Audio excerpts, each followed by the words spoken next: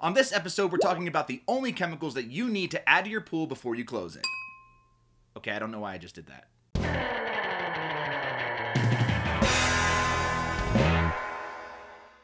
On Facebook, Liz asked, what chemicals do you have to or need to put in your pool just before you close it?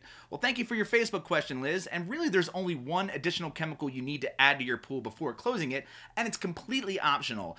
But first, just a few days before you close it, you should, 1, test the water to make sure your pH, alkalinity, and calcium levels are properly balanced, because a properly balanced pool will protect you from corrosion and scale buildup that can occur during the winter. Number 2, make sure your chlorine level is between 1 and 3 parts per million. If you don't use chlorine, just make sure your sanitizer is at its proper level. And finally, shock the pool at night just a few days before you close it. In other words, just add a large dose of sanitizer to bring the levels up.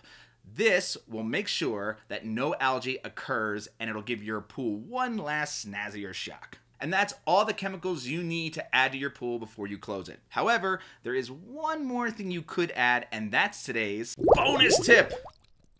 Today's bonus tip is brought to you by The Art of Pool Care, which is an illustrated, downloadable guide that I created that covers everything you need to know about pool care. To buy it, just go to swimuniversity.com/art and enter the promo code VIDEO to get $5 off. Now, for some added algae protection during the winter, you can add a startup maximum dose of Poly-Quat Algaecide 60 following the directions on the back of the bottle. Now, when you add it, just run your pump for a half hour to fully mix it into the water before you drain your pool below the skimmer. Also, the later you close and the earlier you open will help battle against algae, which doesn't actually grow at temperatures below 60 degrees. Now, that is a bonus tip. There I go winking again. I know it's weird.